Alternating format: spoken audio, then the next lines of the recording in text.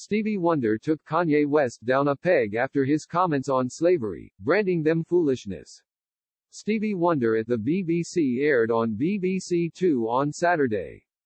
The program features a collection of archive performances by the American singer-songwriter, musician and record producer, from huge hits like I Just Called to Say I Love You and Happy Birthday to fan favorites He's Mr. Know-It-All and Love's in Need of Love Today.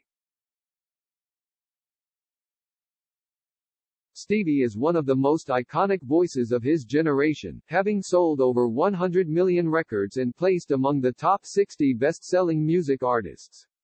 He is also well known for being a universally loved figure, rarely embroiled in disputes with other stars.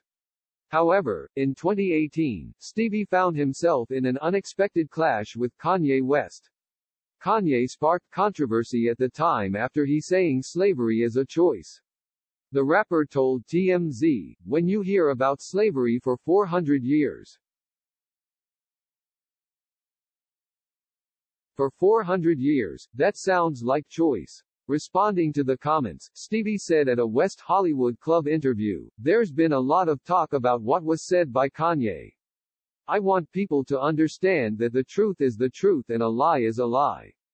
We all know that slavery was not a choice. So I just think that people need to understand that if you know your history, if you know the truth, you know that's just foolishness." Stevie also said he also felt sympathy for Kanye, especially over the rapper losing his mother, who died after having cosmetic surgery procedures in 2007. Stevie added, "You know he lost his mother, the horrible thing that happened. I don't know if he had a chance to really mourn about all that."